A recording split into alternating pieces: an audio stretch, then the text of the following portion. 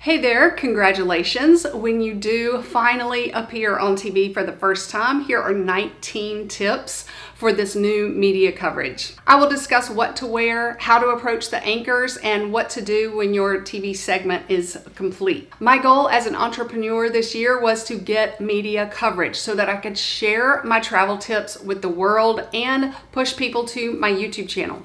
You now have a media segment, and I am very proud of you because I know it takes a lot of work building relationships and researching the news station. So here are 19 tips to get you through your first media coverage experience. When you are on TV for the first time, know that it will most likely be a live segment, either during their morning talk show or their afternoon talk show. Yes, you will be nervous, but that is to be expected, and you're going to get through it with flying colors. Yes, you will make mistakes, but you're going to get through it.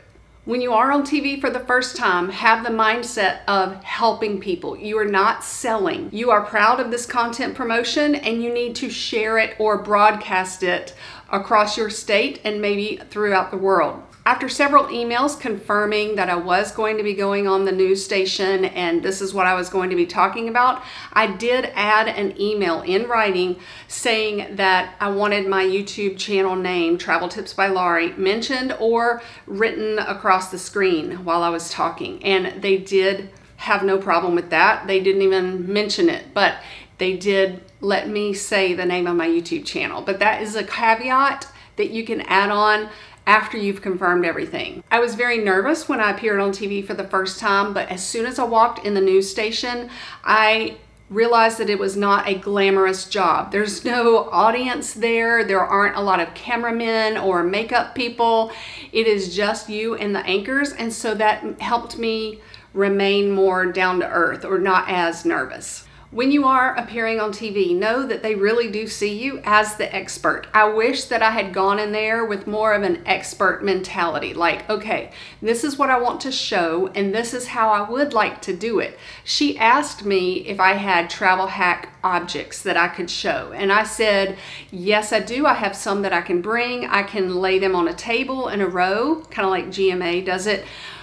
Or I can pull it out of a suitcase like Mary Poppins style. And she suggested Mary Poppins style, but I wish I would have gone a step further and even more explained or asked questions of what she would like me to do or what would be easiest for the cameraman. That's a good question. Like, what would make it easier for the cameraman or the anchors? Do not act all starry-eyed when you see your favorite anchor woman. They are just normal people. They are just showing up to do their job. It's not a glamorous job at the station. They aren't thinking about all the people who know your dream from childhood of being on TV.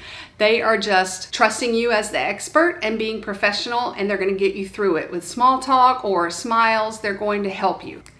When I did get the first email asking me to be on their morning talk show, I immediately researched the set. Every part of every other person who talks on the news that morning, I wanted to see what type of background I could have or what kind of sofa I was going to be sitting on, and it is a mustard yellow sofa. Oh!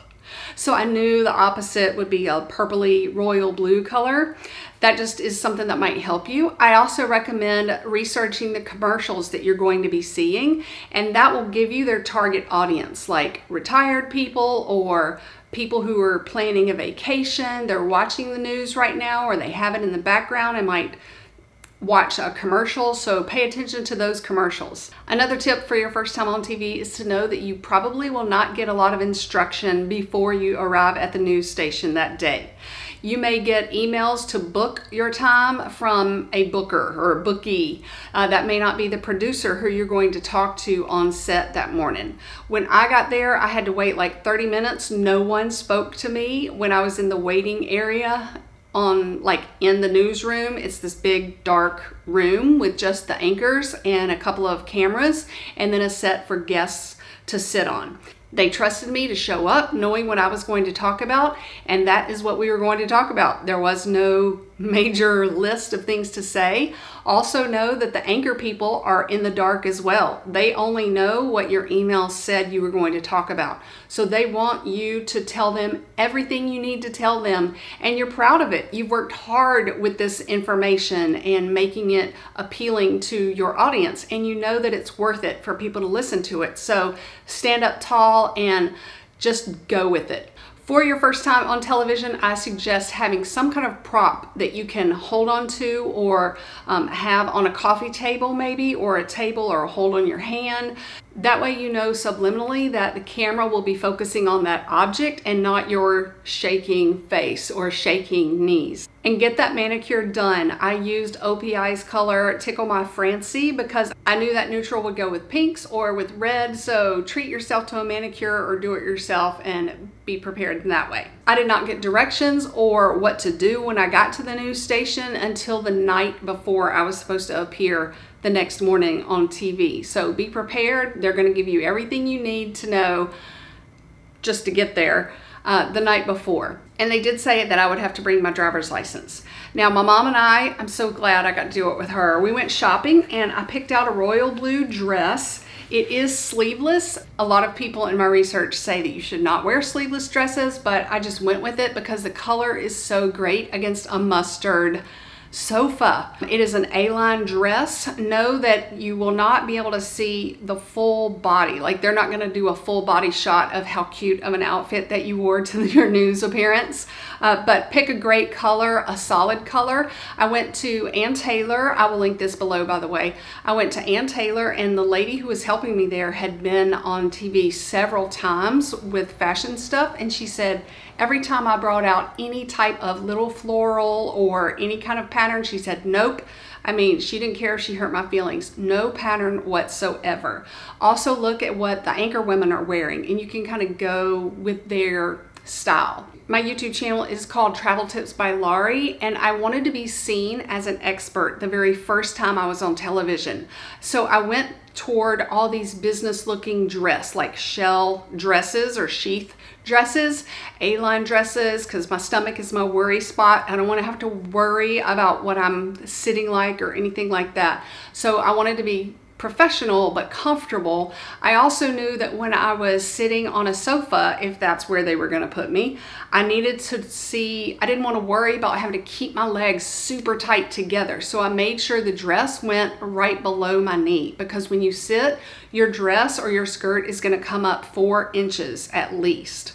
But we had picked out all these professional looking dresses, and my mom, bless her wisdom heart, she said, you know, Laurie, you want to show a little bit of your personality too. So I'm not going to wear something like this on my very first time being on the news. I probably won't ever wear it because, I don't know, it just is not professional, and I don't want to worry about it flipping over or anything like that, even though it's not. It's great. It's old. I can't link it. But anyway, I found this at Dillard's. I will link it below. It's Tahari.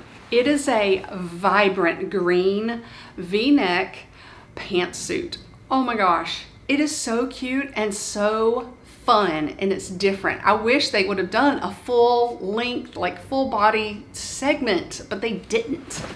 So they hid me behind a table. I was standing there behind a table, so you just never know where you're going to be. I had neutral shoes that would go with either outfit, and I made sure that they were not super high heels because I just didn't know if I was gonna have to be standing there. My legs are shaking so bad. I wanted to be in a conservative type heel because that's safer to me. So be safe, be dressed like an expert. Like, be safe by not doing high heels or a super duper pattern, but be fun in showing your personality or the brand of your top or your company.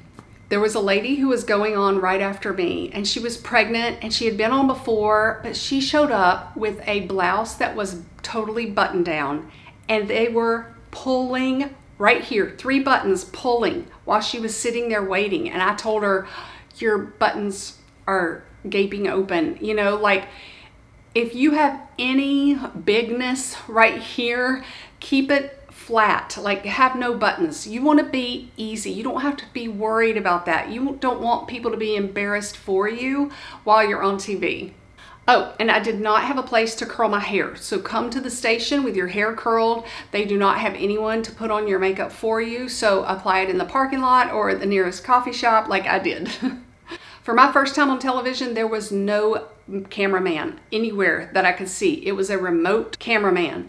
And the whole time you need to look at the anchors that you're talking to. Don't even try to look at the camera. Look at the anchors. He will find a way to get to your face or, like I said before, the objects that you have brought to draw attention away from your nervous face or your shaking lips. I had a smile, and he focused on my face, and it was going, oh, it was so obvious. And you will eat it apart with mistakes, but no one else will know. Just get through this first time and really show your personality. When I get stressed, I go completely calm. And they said, okay, we're gonna give you tips to save you time, space, and money. And I said, yes, we will. And I looked down at my object. I mean, I just dropped the excitement that they were trying to bring for my travel tips that I was sharing. And also their little segue that said, we're gonna save you time, space, and money. I had no idea they were gonna say that. I wish I would have asked, what is the segue statement going to be? Because I could have really geared that like, and this hack is going to save you time. And this hack is really gonna save you money because you only have to do this. So I know to ask that the next time. When your segment is done, you are going to be so excited. Have them take a picture for your social media and then thank them. Thank them for their time and the opportunity. And then 2 days later, if you wait that long, email your contact person and thank them again, as well as giving her 2 potential dates for you to return and share these hacks or this type of content. And then say, like I did, I said, and next time I know a couple of ways to make it easier for the anchor people and the cameraman. And then leave your information. Anyway, congratulations. It's going to be awful for you, but wonderful. You're going to learn so much. Let me know what you wear and how you got through it. Thanks for visiting.